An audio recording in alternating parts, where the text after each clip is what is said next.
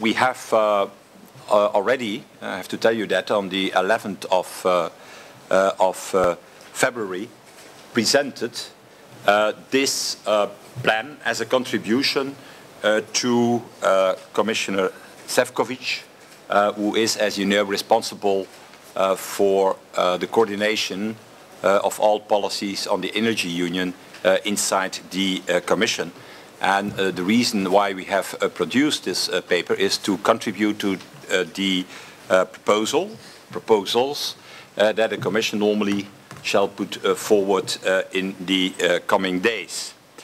But before entering into the presentation of this paper, let me say a few words about two issues linked to the energy union. First of all, on Ukraine, I think that everything what we see today and the last weeks in Ukraine is proof of the fact that we need the fastest as possible to have an energy union also to increase the energy dependence of the European Union. And independently from the energy union, I think that with the Minsk II agreement, we need as fast as possible to prepare and to prepare further sanctions with the European Council if we want to be sure that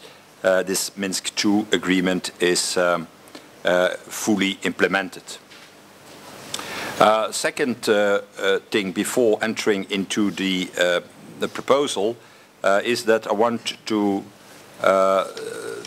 underline also that an energy union is absolutely key if you see what is happening now in negotiations between Mr. Putin and Mr. Orban in the European Union. You know that Mr. Orban a few days ago have made statements criticizing the attempts of the European Commission to establish a European Union, and he has used a number of very hard words to that, and that's naturally the consequence of the fact that Mr. Orban has made a deal. Apparently, Mr. Putin has bought an ally in Europe, and by offering to the country of Mr. Orban cheaper gas prices and also a credit for a nuclear power plant joint venture. And it is a clear proof of the fact that Putin is using energy as a weapon towards the European Union. And it's also a clear demonstration, I think, of the disastrous consequences of energy dependence. And it's also the reason, I think, this deal, why Mr. Orban is now against an energy union and doesn't want that the European Commission is involved in negotiations between member states of the European Union and third countries on energy prices, energy strategy, energy infrastructure. We have, and that's my third point before leaving the floor to Gerben-Jan and Mort Petersen, to tell you we have already seen the proposal of the Commission, and we have, in fact, when you compare it with our proposal, three key requests to the Commission. The first is that we think that the Commission has to be more ambitious in their own role inside an energy union. When it concerns global negotiations between countries and third countries on energy prices, on energy strategy, on energy infrastructure, we think that it's not only sufficient, not only necessary that the Commission is participating in these talks, but is really leading these talks, leading these negotiations. Like it is a little bit the case in trade negotiations, like it is the case in trade negotiations, where the Commission, in fact, negotiates in the name of the 28 member states. The second point that we mainly have is that we think that we need a real solid governance for this energy union. In the paper of the European Commission, I don't know, it's 2 paragraphs or 3 paragraphs, the governance issue of the energy union. And we all know from our experience, certainly in the monetary union, that governance counts. That the problem in the economic and monetary union that we have seen the last years was a governance problem. Well, we have to fix that from the beginning in the right way in the energy union. And we think that we need a governance structure similar to the semester that we have in the economic and monetary union, also in the energy union, in which with a system, with a framework in which the commissioner plays a key role in this governance, and not a secondary role. And then finally, and the last remark we have when we compare our proposals, our paper, with the Commission proposals, is that we think that we need a huge package of legislative proposals on the table in the coming months and the coming years. In the paper of the European Commission, there is only, they are only talking about a legislative proposal to redesign the electricity market, but we think that more is necessary than only a legislative proposal on the electricity market. We need also legislative proposals on the other key issues, including the governance issue of the energy union. So I give now the floor to Gerben-Jan, who is the coordinator of our ENVI team, and together with Morten Peterson, responsible for this paper. Okay, thank you, Guy. We have a few slides to go through. Good afternoon from my side as well. At this slide, you see, let's say, the 5 priority areas that we identified. And Morten and I, we will share these 5 priority areas, and we'll go through them. First, a few general remarks. Guy has already emphasized it, but if Putin has done one thing, it's that he has reminded us that the EU is not only an economic project, but also a political one, and that geopolitics are back. Energy is a strategic commodity. It's heating our homes, it's moving the transport sector, and it's keeping our European industry in operation. And we must realize ourselves that Europe is world champion in vulnerability when it concerns energy, because we have the highest dependency in the world on energy. We import 53% of our energy from outside the EU. And finally, my final general remark is that we've seen the last couple of years that not only Europe, but the world in general is in a huge energy transition, which is a very interesting process where you see that the old-fashioned centralized power supply is being replaced by bottom-up power supply, people at homes having solar panels on their roofs, in combination with much more renewable energy also at centralized level. So you see that this energy transition is taking place, and the energy union should be speeding up that process. Let me start with the first, let's say, priority area, and that is the competitive internal energy market. You see it on your screen here.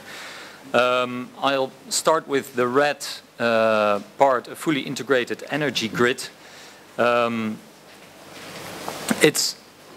It's obvious that we need a very competitive internal energy market. So far, we started in 2008. So far, we saved around 2 billion euros thanks to the accomplishment of the internal market. But the savings that are still lying there on the table are huge. We can save 50 billion euros a year if we finalize the internal energy market. For us, it's a no-brainer. We've been saying this for years, and now it's time for Europe to deliver. So what do we need? We need a fully integrated energy grid. It's obvious. Energy needs to flow. It has to be flowing from one member state to another. At this time, we still have many, many energy islands in the EU. The Iberian Peninsula, the Baltics, but even between Belgium and the Netherlands, we see huge problems in the interconnection. With the problems with the nuclear power station at Doel, if we would have had a cold winter in Belgium, there would have been a shortage of electricity supply. And just 8 kilometers across the border in the Netherlands, there is a mothballed gas power station, which has no connection to Belgium. So it's not only a few islands in Europe, it's a general problem that interconnection is well, like we're still living in the 19th century in the energy field. Secondly, the liberalization. We, as liberals, of course, strongly believe in free competition. And that also accounts for the energy market. We have to dismantle distortive state regulation. You see it with regulated prices. You see it where the operators on both sides of a border are not able to use the optimum of capacity because there is no free flow and competition. Thirdly, energy transition. I already mentioned it in my general remarks. What is a basic requisite for the energy transition is supergrids and smart grids. If we have the right grids, we enable renewable energy to flow in the right way and to also deal with the well, unstable flows of energy that are linked to renewables. And it's absolutely, these grids are absolutely crucial for further breakthrough of renewables. Fourthly, we should end subsidy shopping. At the moment, you see very strange things happening, that perfectly operating windmills are being torn down because of a subsidy. It's more profitable to build a new one than to continue with the old one. Or you see that certain supplies are placed somewhere where the situation is not ideal, but the subsidy is making it much more ideal for those involved. So we have to internalize the energy costs, and we want to reduce the imbalance between the different support schemes we see in Europe. And the European Commission should play a very strong role here in coming up with guidelines to harmonize the support schemes in the future. And finally, for the internal market is of course a well-functioning emission trading system. This afternoon we will be voting in the Environment Committee on the Market Stability Reserve. It's a first step, but the ETS is simply not functioning now as it should function. It's cheaper to burn coal than to use gas, which of course is rather silly if you look at the CO2 emissions linked to that. So those are crucial in order to have a well-functioning and effective internal market. Second element I would like to raise is energy efficiency. As always, completely underestimated in importance. If you look at the 2020 energy and climate package, the only non-binding targets are in energy efficiency, and it's the lowest hanging fruit, and it's the cheapest energy we have. That's the energy we're not using.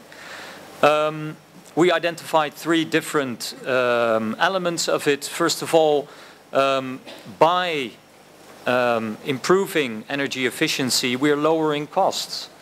We can work towards a world where we have an abundance in almost zero-cost energy. It is a sort of vision of the future. So lowering costs is crucial if you link it to energy efficiency. Secondly, we want to empower consumers. Energy bills are still a huge problem in many parts of Europe. And by focusing on energy efficiency, we can seriously lower these energy bills. but also by energy labeling. We can construct energy neutral housing at the moment, but still when it happens it's front page news. And we are able to do that since the 17th of the previous century already. So we should be much more ambitious there. And that brings me automatically to the second point, harnessing untapped potential. If you see that 1% of energy savings, energy efficiency, saves 2.5% of gas imports, you see that there is a very strong geopolitical link between that. 75% of European housing stock is completely inefficient, so there is a whole world to win there. And thirdly, it's a wonderful way of boosting investments and competitiveness. If you look at industry, 20 to 50% of production costs is linked to energy and resources. So if you lower these energy and resources, then you become much more competitive.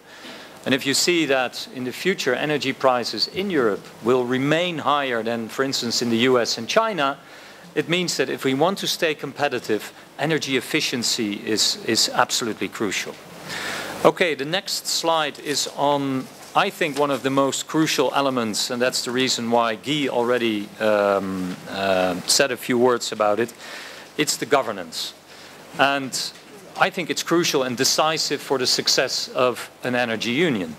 And if I make a parallel with the economic policy that we're having, we first had to go through the most severe financial crisis since the 30s in the last century before we were willing to come to a real European governance on economic affairs. Let's prevent that this time on energy. Let's not wait till we get the most severe energy crisis we have ever faced in Europe and make that step before to do it together and not doing it in 28 different member states. We believe that a strong European government is the only guarantee for long-term stability and predictability for investors, and they're so badly needed. But that's something that Morten will talk about later on. Only with a very strong governance we can avoid that people like Putin can play their divide and rule game.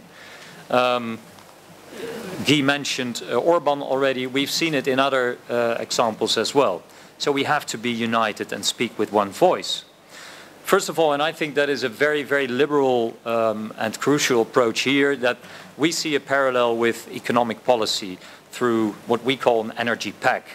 We would like to have a super commissioner for energy like we have on economic and monetary affairs. So we are definitely inspired by the success of economic policy. That means a very strong reporting by member states and fierce monitoring by the European Commission. It means that infrastructural projects should be in line with the European strategy on energy security. And it also means for the 2030 climate and energy framework that we badly need national targets. So the current European-wide targets, they have to be translated into national targets like we have always wanted as liberals, binding nationally determined targets, and a very, very strong role for the Commission to monitor and follow up. And with that, I give the floor to Morten to follow up on that. Thanks, Gerben-Jan, and just adding a few remarks on the governance issue. I think we have to be very frank that we are currently in a political climate where member states are very hesitant to take the action that we actually encourage them to do. And this is why we are encouraging or wanting the Commission to have a stronger role. We want to have increased governance. We need more union and not less union in energy affairs. And for sure, Ukraine and Putin is a wake-up call for all of us. So we call upon member states to take this more seriously than they've done previously. Recalling the Council conclusions, the latest Council conclusions being too vague, in our opinion, in terms of governance. So therefore the Commission must and should have an even stronger role in the future, according to our proposal here. Let me just add a few more words on the last slides, please. We have a slide on research and innovation. Clearly, a big priority if we want Europe to be or become #1 in renewables.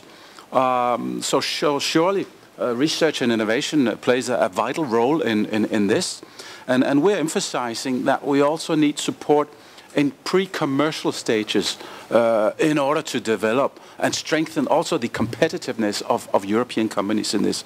There's an important economic dimension in terms of job creation, exports and investments in all this that we also should take very seriously. Therefore, of course, adequate funding for research and innovation in order to drive this change.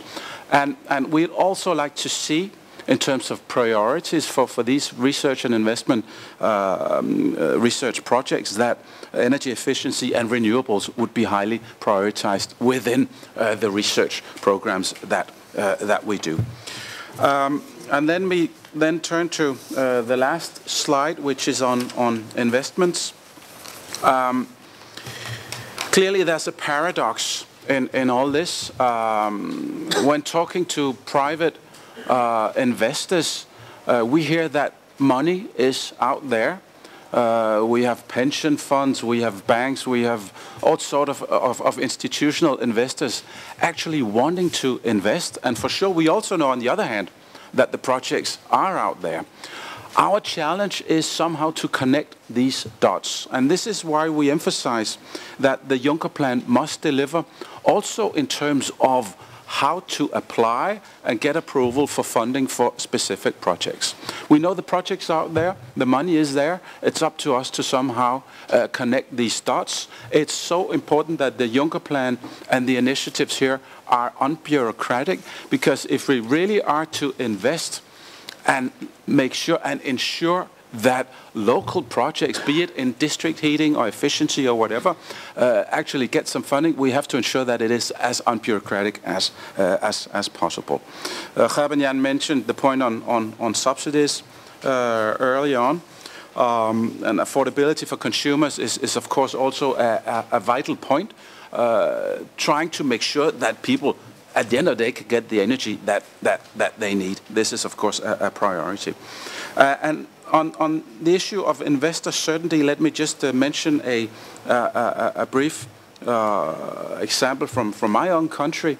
Apple said yesterday that they are investing, I believe, 800 million euros in a data center in my country, Denmark.